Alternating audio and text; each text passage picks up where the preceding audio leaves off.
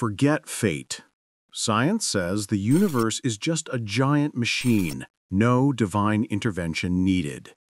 Stephen Hawking and Carl Sagan famously looked at the cosmos through physical laws, not purpose.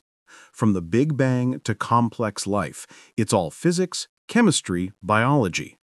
Hawking argued that understanding the universe's mechanics is like knowing the mind of God, but it implies a self-sufficient system, not a constantly intervening creator. We expect a grand cosmic design, but science offers an elegant self-sustaining system so complete it doesn't need an external purpose to explain its existence or evolution. Science provides a profound understanding of how the universe works, showing its majestic, self-governing nature, even if it doesn't reveal an external why.